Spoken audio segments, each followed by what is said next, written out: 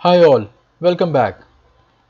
Today we are going to discuss PDV in SAS and we will understand and learn how PDV works at the time of compilation. So as you can see, I have mentioned few rules and the programming guidelines about PDV. So let's go through and understand step by step. So PDV is basically program data vector that works at the time of compilation. This is actually very important to understand uh, like how SAS reads the data. Let's start. So PDV is basically nothing but a logical area and that creates during the data step processing. And there are few rules so while reading the data, and we have to be very sure about the rules so that if there would be any error or any problem, so we would it will be very easier for us to identify and rectify. So let's start. So I have just created a small snippet here and I will show you how SAS is going to read this data, and likewise SAS will read the data whether you create within SAS or if you are reading data from outside, from external resources. And at the same time SAS creates two automatic variable known as underscore n underscore and underscore error underscore, which is very helpful for identify or to understand your reading methodology, right? So we will explore and we will see how this works. Now let's see this area. Now here I am creating a data set by the name of a read, where I am providing three input variables: ID, name and age. I am considering name variable as my character. The reason I am using dollar along with. Now these are my variables that I want to see how it is going to work in SAS. So before I start, let's take a quick look on these rules. So the rule number one, that at the rate 1, what does it mean? That means SAS always reads from the first position. So this is the pointer. So the pointer should be 1 if you are not changing it to some another point or some another location. So by default it should be 1. So for example, this data I have to read. So pointer will start from this location. As you can see, this column 1. So that's mean this is a very first position. If I'll move my pointer ahead, you can see change in this number. See this. So that's mean pointer should be here all the time when it's reading your data like this. So when I'm talking about the second observation, second record, it's again 1, and for third one it's 1 likewise, no matter how many observations or records are present in your raw data as a raw data. So this rule is to start from position 1. This rule number 2 is it always reads from left to right. So this is the way of reading data, left to right, left to right, like this. Now the rule number 3 reads line by line, record by record. What does it mean? This is very important to understand. That means this pointer will never jump to the next line, either from this or from this or from this, like this, until it reads all the defined observations under your all defined variable. For example, if I don't have any data like this, my data is something like this. So what does it mean? Like 11 will go to the ID. Now Sam will go to the name. Now I do not have anything for age. So SAS will not move here and will not start reading the data from the next line. So you will be expecting an output like this. For example, if I'll take this, so you will be expecting an output something like this, right? But of course not, we are not going to get this output.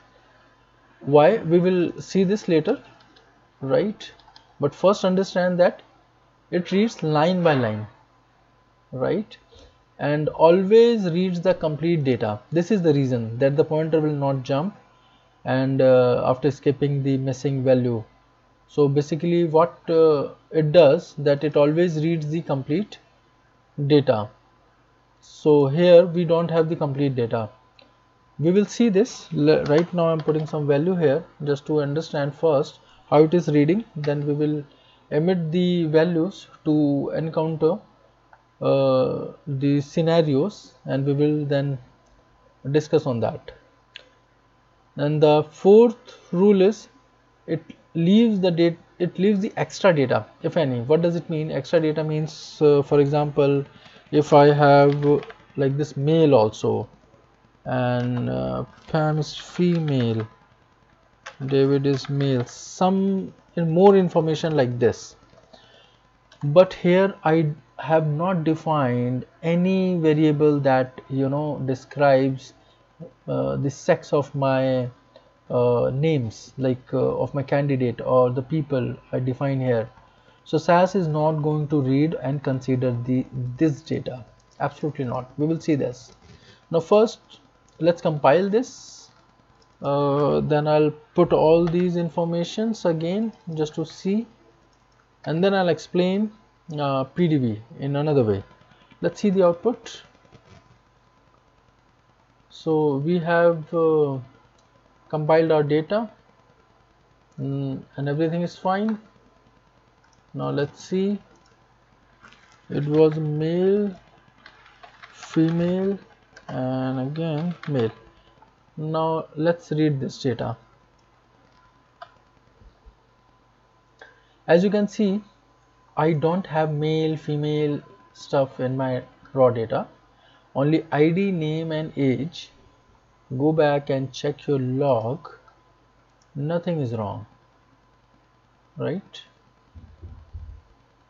See why this has happened. It's just because we have not defined the variables and we are giving extra information in a data. SAS will definitely not going to consider this. It's just because based on the pointer rule, like how SAS reads, like it scans the keyword starting with @1, this value will go to the ID, then it encounters an delimiter. Default delimiter is blank, as we all know this. Now after this we are hitting this value, this will come under the variable of name. After this again there is a delimiter. Now this value will go to the age variable. The moment the last variable will get the value, the pointer sitting here will move to the next line, right? So this is what read line, it reads line by line, record by record, and always reads the complete data. So my data is completed here, as based on my defined variables I'm completing it here. For example, if we have sex also like this, so it will go up to here and will read these informations also. See this?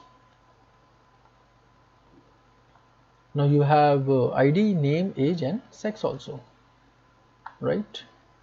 Now I'm taking this off. Now I have this much only, so SAS will read up to here and this will be left like this only. SAS is not going to consider this data because we have not defined any variable, and obviously where SAS will going to feed this data, under which variable, as we do not have any extra variable. So the moment the last variable will get the value, the pointer will move again to the first position, which is @1, right? Now the same story will repeat, and again the pointer will be here. After this the pointer will move here, then we will read it and the compilation will be done. Now this is how SAS reads the data. Now as I told you, there are two automatic variables, which is underscore n underscore n underscore and underscore error underscore. What does it mean? What is the use of this? Let's see. I'll explain you in another way. So for example, this is your input buffer. Input buffer is your where we define our variables, right? So let's see, my ID is like one variable which is numeric, then name, this one I defined as a character, and then I defined age variable. Now after this is my compilation phase where SAS will read this data. So now I'm explaining this background thing, how SAS is reading data. So this is my defined variables, and at the same time SAS will check whether it defined as a character or a numeric. So here this is this variable defined as a numeric, and this one is like coming as a character and numeric.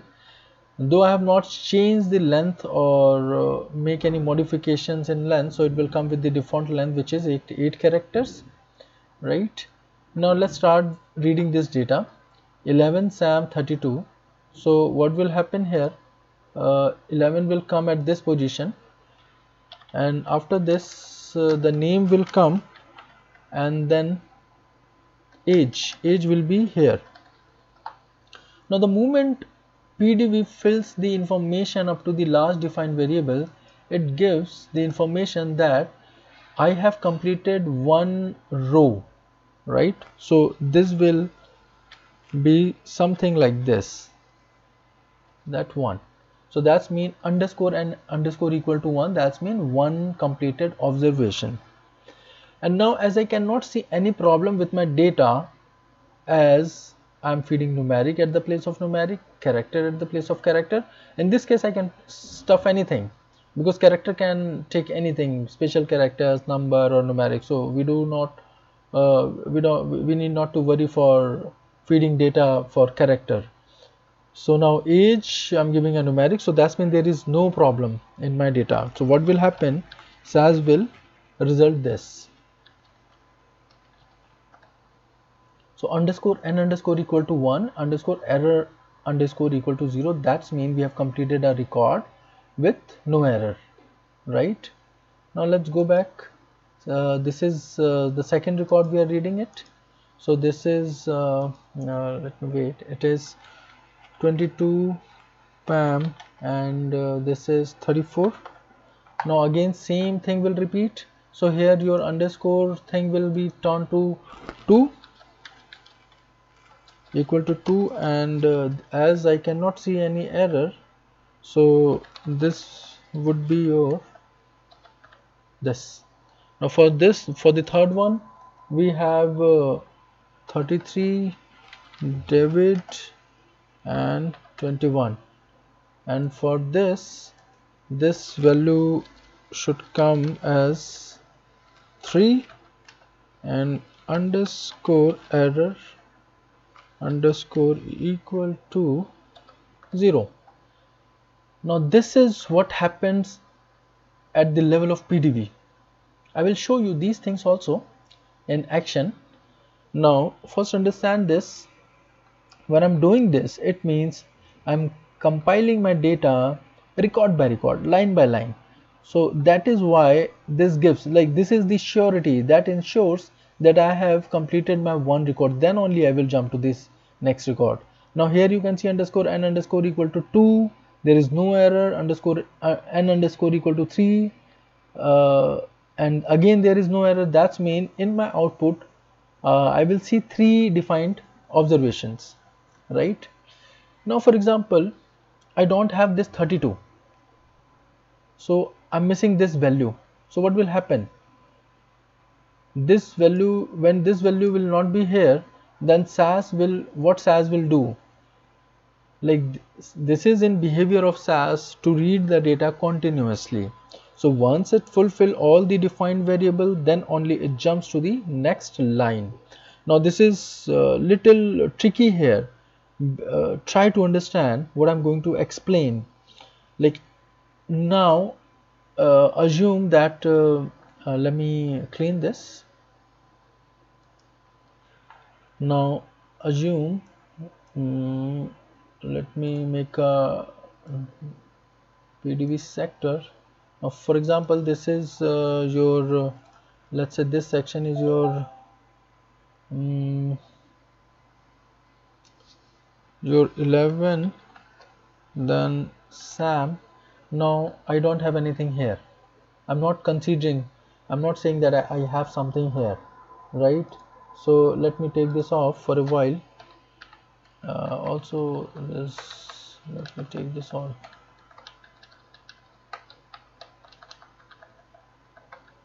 Right, now this is a very interesting part to understand and learn. Right, what is going to happen here? So now 11 Sam is here. As you can see, I do not have anything here at this position. Let my pointer come up.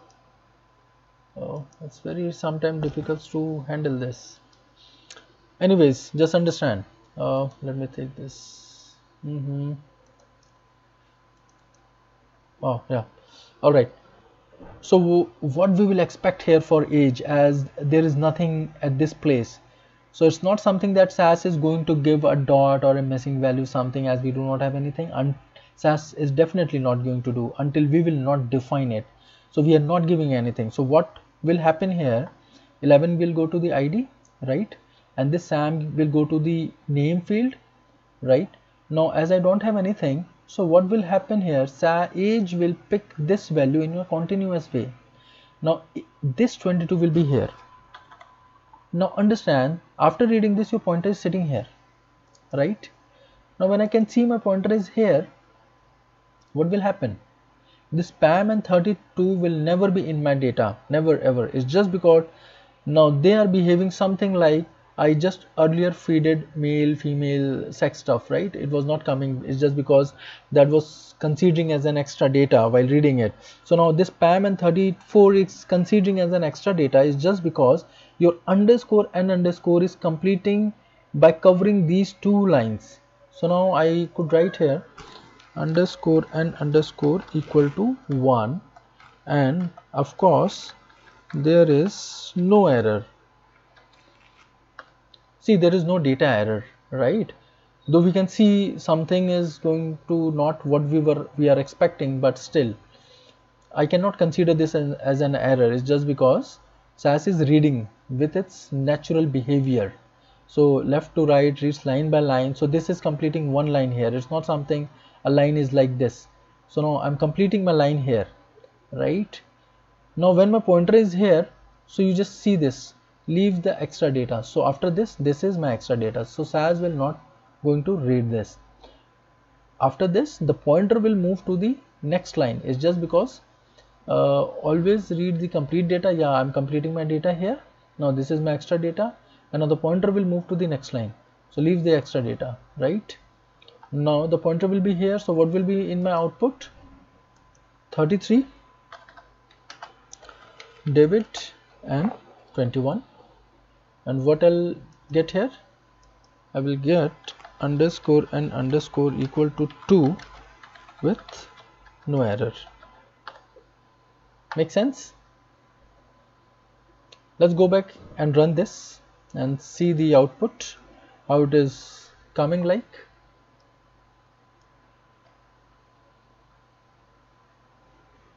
Now see this 11 Sam 22, that was actually the ID of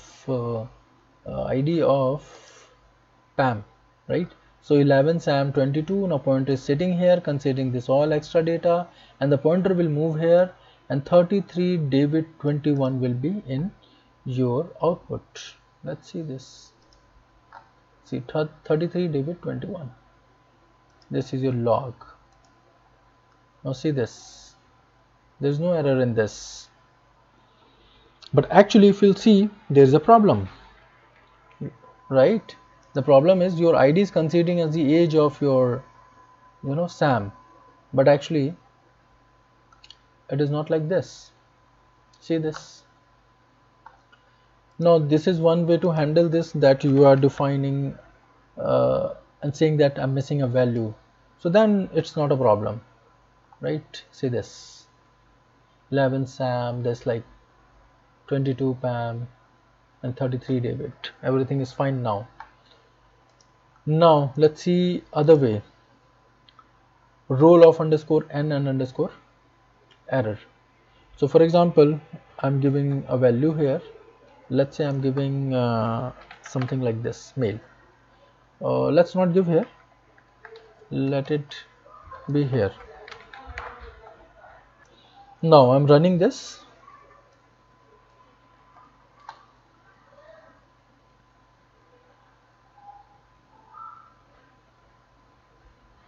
It's taking time. Now see this, your output, right? There is something wrong in age. It's just because I have given a character value at the place of numeric. See, I am defining here as a numeric, but I am giving a character value. Let's go back and check your log. Now, this is something what I want to explain. Can you see this underscore error underscore equal to 1? That means there is an error. When we have 0, that means there is no error. Now, where is the error? Underscore n underscore equal to 2. That means we have something wrong in record number 2. So let's see, ID is properly captured. There is no problem in name also. There is something wrong in age. So what I'll do here, I'll go back in my program and we'll see, oh yeah, you are right, something wrong in my age. So let me rectify, or probably I'll ask my client or the data provider that I have something wrong in my age, right? So let's consider this one also. Let's say male is here. So let's see. Now there is problem in your age. Go back and check your log. Now this time underscore n underscore equal to 3. So there is no problem in line 1, line 2. There is a problem in record number 3. ID is okay, name is fine. There is a problem in age. Can you see this? So now this is what these are how, like, they are very important to understand. I hope you understood this, the importance of this, right? So the importance of this, the underscore error underscore will explain you the type of data error, and this will explain you the where is the error actually, right? So this is how PDV works while reading the data. Hope you have enjoyed this session. See you in next lecture. Thank you very much.